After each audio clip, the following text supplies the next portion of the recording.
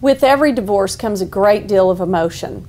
And there is a model of divorce called the Harvard Divorce Model, and it is extremely important to know. I talk to all my clients about it. It really resonates with them as to what this process is about, especially as they go through the divorce process. The model is, if you picture a circle with the top half being business, the bottom half being emotion.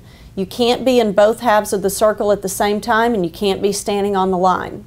So in divorce, what the divorce lawyer is trying to do is we are getting you to make a business decision at every turn in your case. If you are dealing out of emotion and you're in the bottom half of the circle, pins get put down, negotiations stop, and that emotion is so real, but it has to be dealt with, but it is not something that you make deals out of. So when you know that you're in the bottom half of the circle, you don't cut deals and you don't make decisions and you don't respond to offers and you don't respond to the other side.